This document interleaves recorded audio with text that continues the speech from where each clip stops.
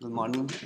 My name is Carlos Pinto, and I will be presenting SmartDots. And SmartDots is basically a platform that IMDIS has adopted.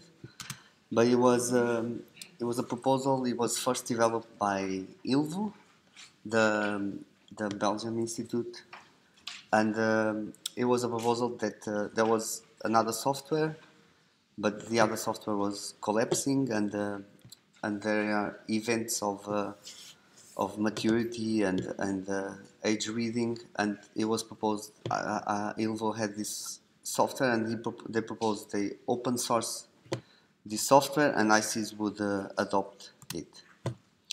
And then I asked our colleague, what exactly do we mean when we passed a software just to read dots and to annotate the images to a platform like it is now? And then the definition of one of my colleagues was that SmartDots is a platform for quality assurance of biological parameters as input for stock assessment.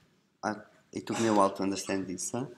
And basically there are some parameters, and this we are trying to maximize the quality of what is called the stock assessment. Huh? And I would first answer two questions, and then I will explain the system. Everyone knows what's autolites. I can see, huh? Yeah. Okay, some of you. And then why do we need an application to mark the dots? Huh?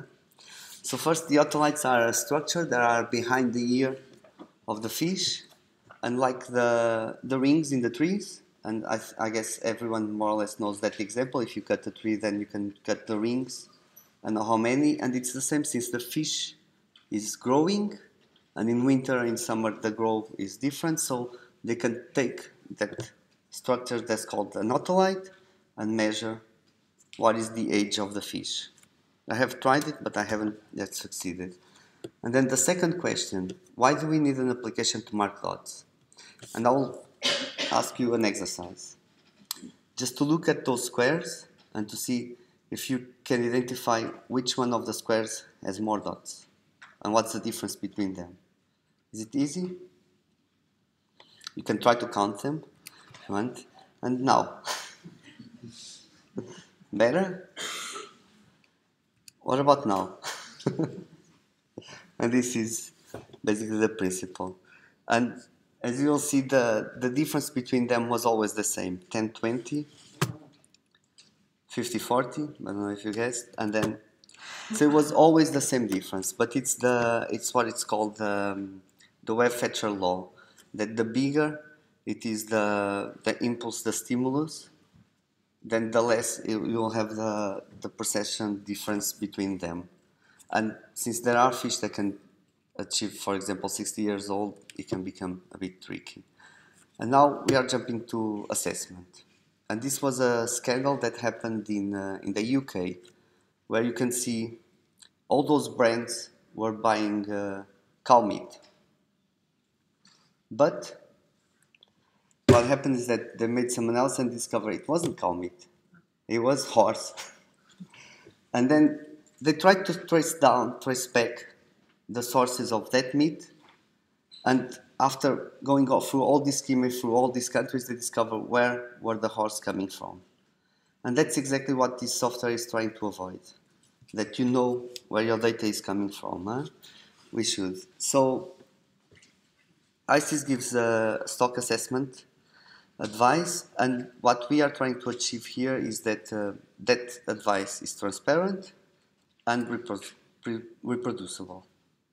And that's why we want to promote these events of autolites and maturity, so we know where our data is coming from. And if these are transparent, then it will help a lot.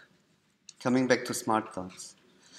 So like I said, SmartDots started from the module that ILVO has developed as a software, and they were very generous, and they said, we will open source this software.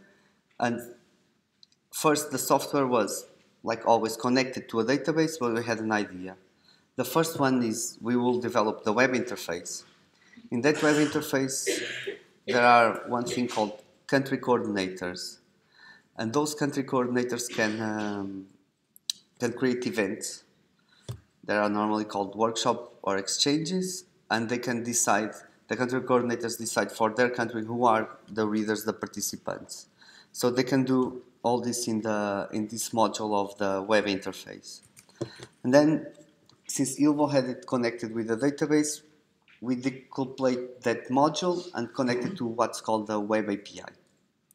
And this web API basically implements the rules of who can see the annotations, who can annotate, and who is organizing.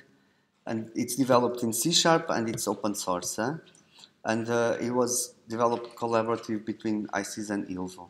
And so this is the way that the new software will connect to the database. And finally, the software developed by Ilvo. And they, like I said, they have they said they would open source the application. It's developed in web presentation feature, and they were quite nice because there was some readers had the trouble to install the software, so it was developed also a portable version of that software. And so the software connects to the web API, and the web API connects to the database. In the web interface, basically those events are promoted. And finally, the last module, it's the reporting. Once everything is done, then the report is an R script that's also in GitHub. It was developed between, it was DTU, and now IMDIS is maintaining that software, but it's accessible to the community, so they can suggest changes to the R code, and that is run when the events are closed and all the data is extracted to this report. The future. We expect to extend this software to more type of events. Like I said, the maturity event, we haven't done one, no event yet. The first is planned to January of next year. A governance group has been established to manage this SmartDots platform. And then we are thinking about trying to apply some machine learning techniques, especially to shape analysis of the autolites, because then you can define if the fish is from one stock or is from another one, if it was accurate. And we had just the idea to also try to apply to other images like eggs or plankton. I hope I have been clear. You can try it, by the way. We just implemented it. I managed to implement it before yesterday, that we have implemented guest tokens. So if an event is public, anyone can download the software, can download a key, a guest key, and can go and see the public events and try to annotate. If you are an Edge reader, yeah, or want to be an Edge reader, or want to try to be an Edge reader. Thanks. Any questions?